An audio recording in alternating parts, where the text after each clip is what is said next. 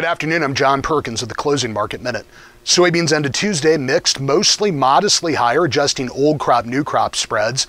On the bull side of things, Argentina did buy 130,000 tons of U.S. soybeans on Tuesday morning, but they'll probably process it and turn around and sell it. Argentina is typically the world's biggest exporter of soybean products.